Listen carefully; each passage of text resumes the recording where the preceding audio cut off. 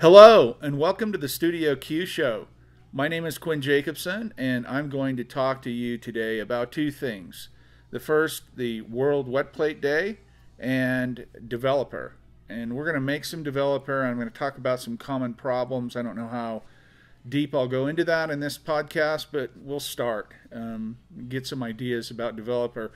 With the summer coming up and some issues with developer in the summertime, I can address a couple of those kinds of things and show you a couple of different what happens with developer and a couple of different mitigation procedures or ways to prevent developer issues from happening, so to speak. So first I wanted to talk to you a little bit about the World Wet Plate Day. This was it's a kind of an interesting backstory. It started in 2009. I was living in Europe at the time, and I'd been thinking for quite a while, at least 2 or 3 years since I'd been in Europe, about organizing something for Archer's grave. Now, Frederick Scott Archer, the inventor of this process, died in 1857, and he was buried in Kensal Green Cemetery in London, England, and he was buried. There was a headstone there. They found a headstone as we moved this process along. There was a headstone there. They found that as they cleared the plot out to do this event that we held. But there was nothing really talking about his invention of the wet plate collodion process. And I'd been thinking about that for a while. And there were some other people that tried to do something with that, but nothing ever came about. And I thought, since I was there and I had a pretty good following in the collodion world, I figured I could get some help and organize something to put a placard or a stone on Archer's grave. So in 2009, we were talking about this on the Collodion Forum Board, and one of the things that came up was, why don't we, because it happens around the same time, April, May every year, why don't we mimic the pinhole day, the worldwide pinhole day, and have a World Wet Plate Day? And I believe it was Mark Zimmerman, he's in Oklahoma, I think, came up with the idea, hey, let's do the World Wet Plate Day and have everyone make some plates in honor of Archer. And that's a great idea. Let's do that. So in 2009, there were, I don't know how many photographers, but I know there were 13 countries represented. I think we had, I want to say, around 50, 55 images, something like that I selected out of that first year. And I put this book together. And all while we were doing this, I was thinking and communicating, I was saying, I'll put this book together, we'll put it on Lulu, and we'll sell it. Lulu's a print-on-demand service for books. We'll sell it, raise some money, and see if we can do this Archer thing on May 1st, 2010, or the first weekend in May 2010, the following year. So I started in this in February of 2009. It literally took me over a year to put this together, and unfortunately I didn't raise the money, all the money that was needed. I think it was about, I want to say about £4,000 or £5,000 total for everything, British sterling pounds. So that's a lot of US dollars. And I got some donations. We sold some books. It didn't cover all of it. But then we had a show in the Dissenters Gallery at London. There it is, where he's buried. We had an unveiling. I asked Carl Radford in Glasgow, Scotland, and John Brewer in the Manchester area to come and be, represent, if you will, British, UK citizens, and talk about Archer and that. I didn't want to be out front, so to speak, as an American doing that. And we didn't get much love from the UK, I'll be honest with you. We just didn't. It was very political, I think. It was a very interesting deal there. The Royal Photographic Society and the BBC did a little tiny blog piece on us or something, if I recall correctly, but didn't get a lot of love. But we did have a lot of people show up. We did an unveiling, showed the plaque. I had a 20-inch by 24-inch granite stone with hand carved, and it said, "Here lies Frederick Scott Archer, 1813, 1857." A tailboard camera in there, and then the inventor of the wet plate collodion process. So it was nice. It was a nice event. There were a lot of people there. I did some demonstrations. We had some food. It was a nice kind of opening celebration kind of thing. So that's kind of what started this whole World Wet Plate Day. It was in honor, and it still is, or it should be, in honor of Frederick Scott Archer, the inventor of the process. He doesn't get a lot of recognition, and I'm completely indebted to him. This process has radically changed my life over the last decade plus, and it's been an interesting ride. And he didn't charge. He didn't patent it. He didn't charge anybody to use the process. He published the first working recipe in the Chemist in 1851. And I know there's a lot of talk about Gustave Le Gray and Frederick Scott Archer, who really invented the process. In hindsight and history, even if Archer did use a lot of Le Gray's material, and which I believe he did, he's the first one that published a working recipe. So kudos to him, credit to him, and I think it's a wonderful thing that he did. And I have my own personal theory about it. I think he did it to kind of spite Talbot. And it was interesting there at the ceremony in May of 2010 at Archer's graveside, the unveiling of his plaque. Just not too far from there, there was a dead fox, a decomposing fox corpse lying on a tombstone.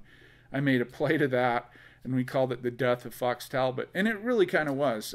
Archer brought a close, really for all intents and purposes, the commercial aspect anyway, brought a close to the daguerreotype process and the talbotype or calotype process of paper negatives.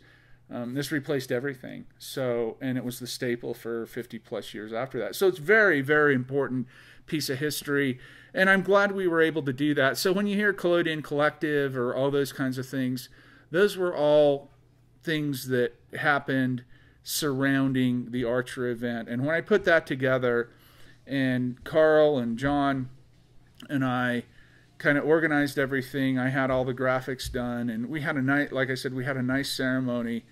When you hear Collodion Collective, really it was that was the cause or the impetus of creating that, so to speak, was the World Wet Plate Day came, the Collodion Collective came along, and it was all based on unveiling and setting the record straight, if you will, on Archer's contribution to photography. So I wanted to tell you that in case you didn't know. I'm very, very proud to have been a big part of that and played a role in that, which while I lost financially, I gained in many, many other ways. I was going to go back and tell you, we had a show in the Dissenters Gallery. I think I had 33 pieces in there, 33 pieces, plates, from individual artists and photographers all over the world.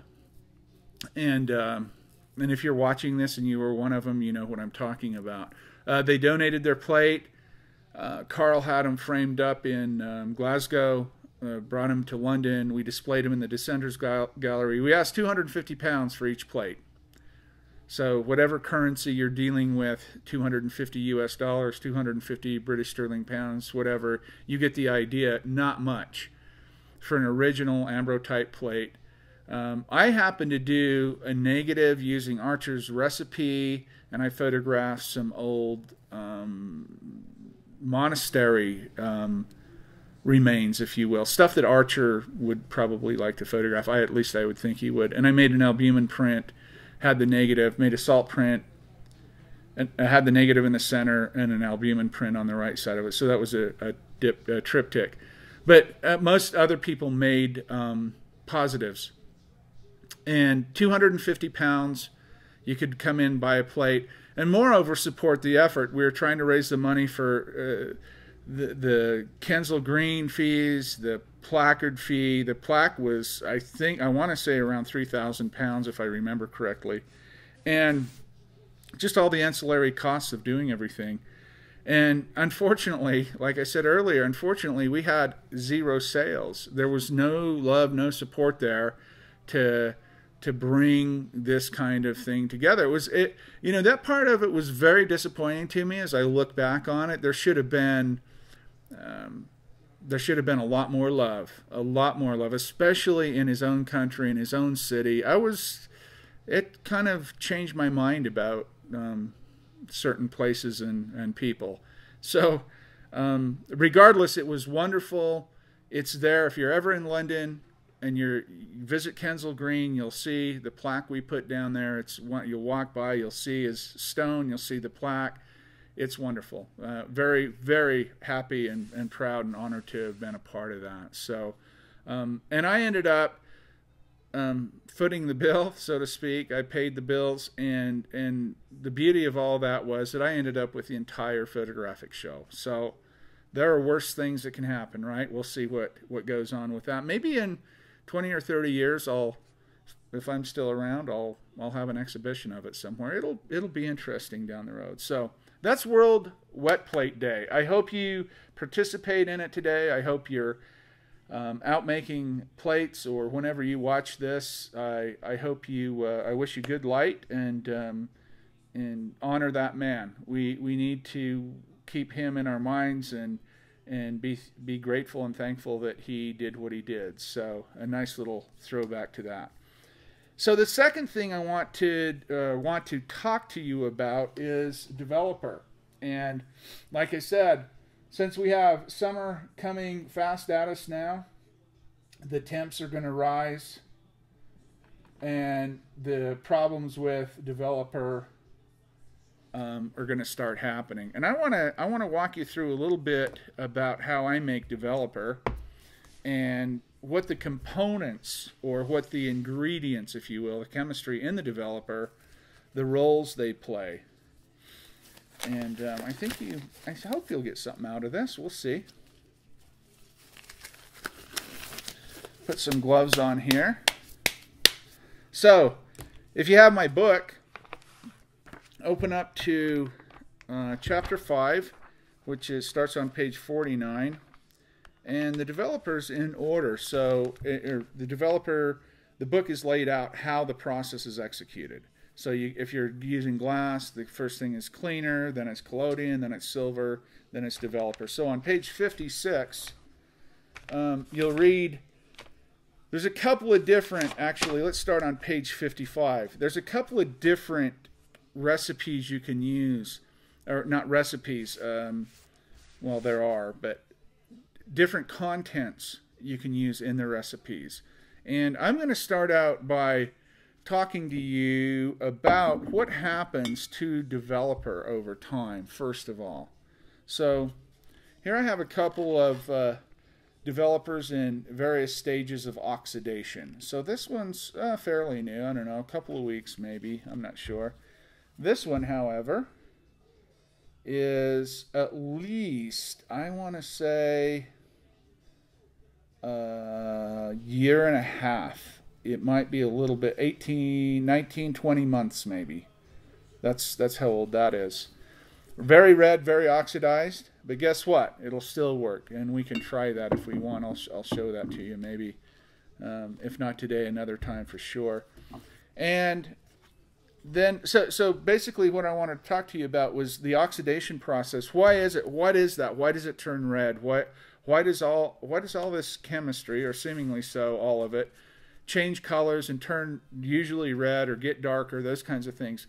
That's basically what's happening here is the iron, the ferrous sulfate in the developer, oxidizing, breaking down, and oxidizing. That's all it is. So it starts out, and you'll see what color it is here in a second.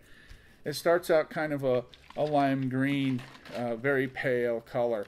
This is just 500 mils of water. We're going to start with that. I just put 500 mils of distilled water. And I've got another 500 mils here of distilled water to pour in after we make it, to make a full 1 liter working developer solution. Let's talk about what's in the developer. The first thing and the most important thing is the ferrous sulfate. This is heptahydrate ferrous sulfate. That means it's got an extra water molecule on it. in it. Smells kind of sweet. And this doesn't require any filtering like the old stuff. You might be so new to collodion you don't even know what the old stuff is. The old stuff was this very dirty iron, kind of like the varnish if you use gum sandarac, you know, the bugs in the bark and the resin. This old iron, this old ferrous sulfate has little chips of iron and pieces, I mean literally material in it, and so it kind of hangs in the solution and you have to filter it a lot. It was a pain.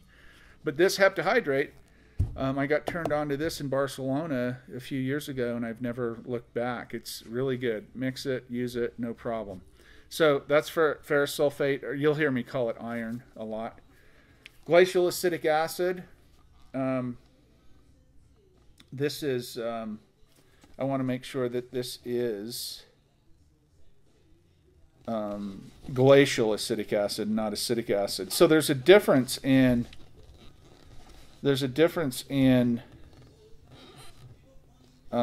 glacial acetic acid, and vinegar. And even in vinegar, there's pickling vinegar, household vinegar. All those different acids have different content, percentages of acid in them. So household vinegar, I think, has 3 to 4% acid. You can use household vinegar in it if you substitute it for the water. And I've got a recipe on page 56, actually.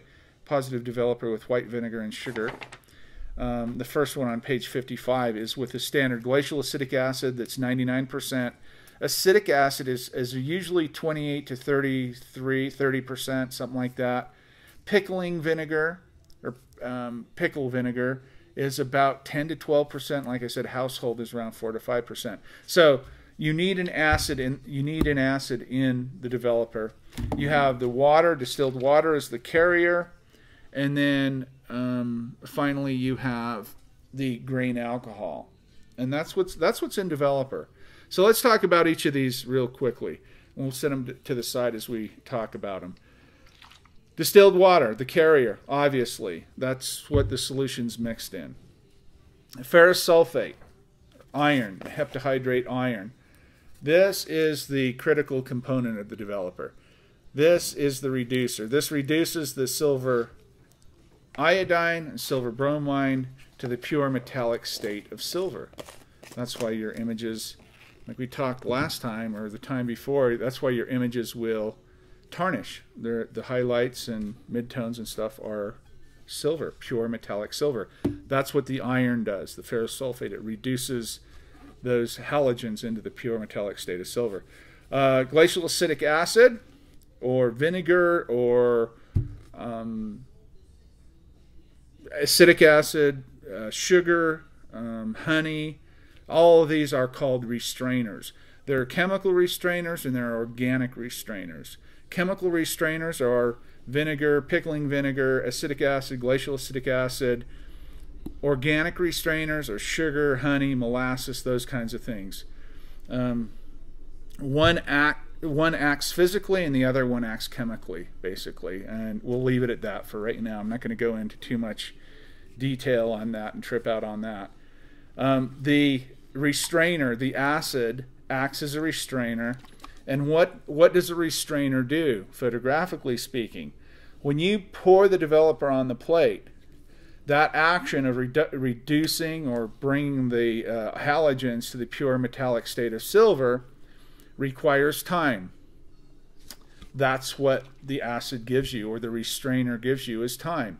It gives you time to bring the latent image up and in fully without developing any of the unexposed or any of the rest of the free silver on the plate, or exposed silver on the plate. So when you're out in the field and you develop a plate, and that's why it's really, I'm a real stickler on time. 10 to 15 seconds, everything should be in and you should be pouring water on it. This 20, 30 seconds, cut developer, okay, we're going to talk about that in a little while. I can understand that. But my recipes, my times, those things are strict. And the reason is that when you pour that developer on that plate and that image starts to come up, or the halogens are reducing to the pure metallic state of silver, you want to be able to visually see and arrest that development when those shadow areas start to appear, because it still develops a little bit after even you're pouring the water on. So if you don't do that, so if your image is underexposed and you push that and you push it and you push it, oh, here comes the image, 10-12 seconds, just the highlights start to come in, your image is way underexposed. And I guarantee you, and especially in the summertime or the warm weather, I guarantee you're going to have to wipe veiling off with a cotton ball on that. You're going to develop that unexposed silver for sure when you go that long. Now the other way around that is to cut your developer in half with distilled water, and you can extend the developing time. I don't like that. Some people do. To each his own. Have at it. I don't like it. I like to get in there, punch that image up in the proper time. The color's good, the contrast is good, the tone is good, and if you do it right, you'll have the perfect image. Right? It's a sequence and a methodology that you have to follow, and a little bit of a rhythm you have to get into. Very important, restrainer. Iron, the reduction of silver, the halogens, glacial acetic acid, or the restrainer, some type of restrainer to hold back so you can develop your image, and alcohol, grain alcohol, ethanol, that is added as an enabler, if you will, for viscosity. So when you pour the developer on, it'll cover the plate evenly and quickly without hesitation. If you don't have alcohol in it, if you have a fresh silver bath, you don't need to put alcohol in your developer. That's just the way it is. Once your bath starts getting filled up with solvents, your plate's going to come in, it's going to be very resistant to the developer. If you don't have alcohol in your developer, it's going to stop. It's going to kind of bubble. It's not going to flow. Sorry about that. It's not going to flow over the plate like it should. So alcohol allows it to flow evenly and freely. And if it stops and starts and stops and starts, or you miss pieces of it, those are called developer sweeps when it starts and stops, and then developer islands wherever it doesn't get, when it pools around and no developer gets in a certain area, you have a big black hole. Sometimes they're collodion islands if you do a short pour on collodion, but most of the time it's developer. That's what alcohol does. It allows the developer to flow over the plate evenly and smoothly. So there you have it. Water, the carrier, iron, the reducer, acid, the restrainer, and alcohol for viscosity or flow. So let's finish this batch of developer off, and you'll see how I kind of go about it here. I just have a little cup here for the iron, and my scale is zeroed out. I'm going to make 1 full liter. So I put, this is really important, I put 500 mils of water or so in there, half full, so to speak, of distilled water. I'm going to put 40 grams of ferrous sulfate in this little cup.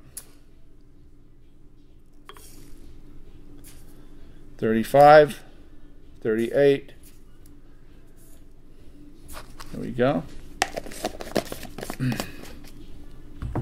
40 grams of ferrous sulfate there.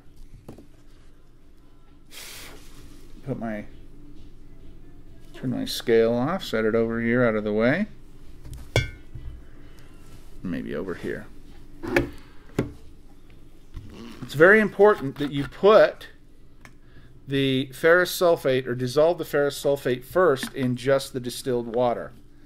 So I use a little funnel here so I don't complicate things.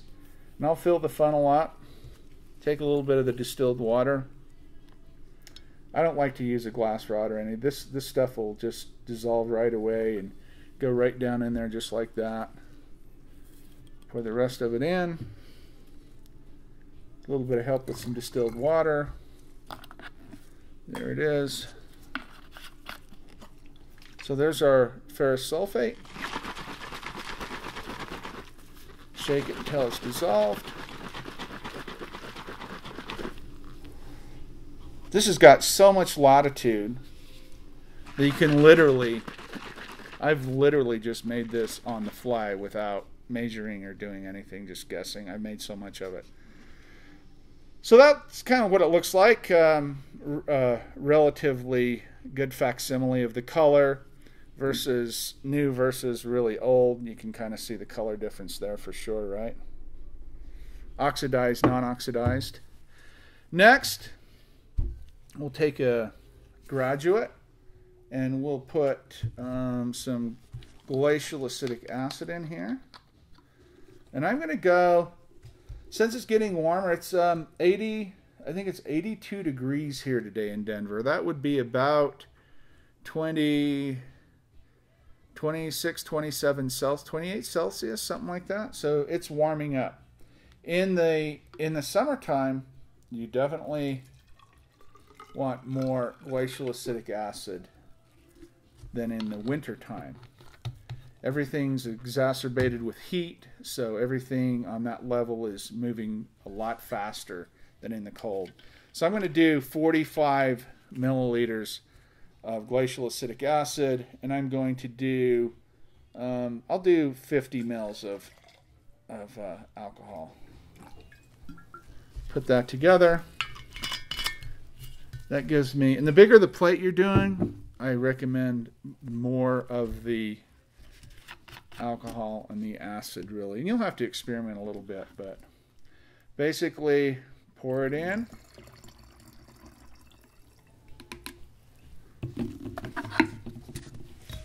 Well, I can leave that funnel in, and then top it off with water, distilled water. When I say water, I always mean distilled water.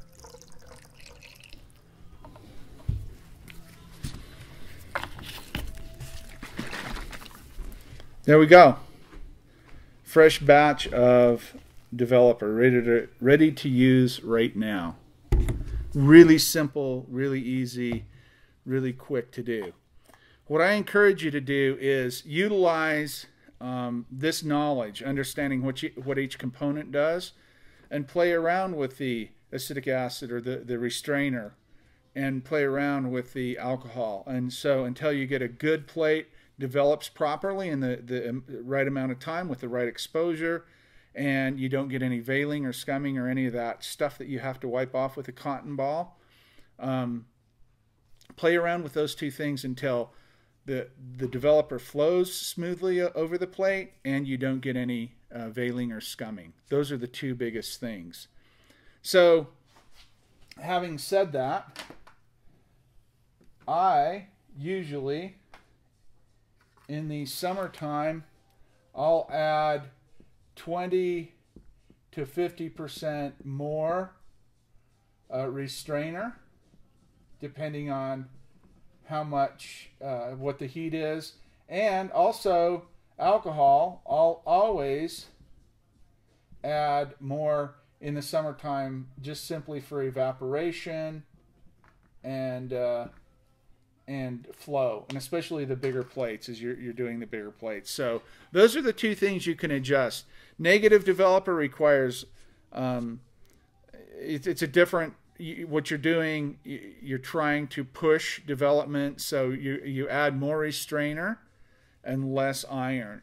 Positives, you're trying to punch that image up, and it's underexposed, of course. You're trying to pull that image up quickly, have all the tonality and everything in it, but you're not making a negative. So negatives are less iron and more restrainer, so you can go longer. It's a different situation. So don't confuse those two.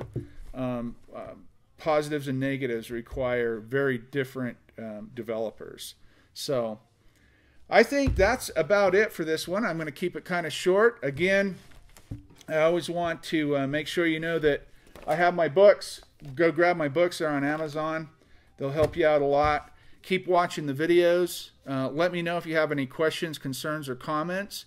I'm happy to answer them. And again, I hope you made something great for World Wet Plate Day. Honor Mr. Archer. Be grateful that he did give that process to the world and invented that process, gave it to the world.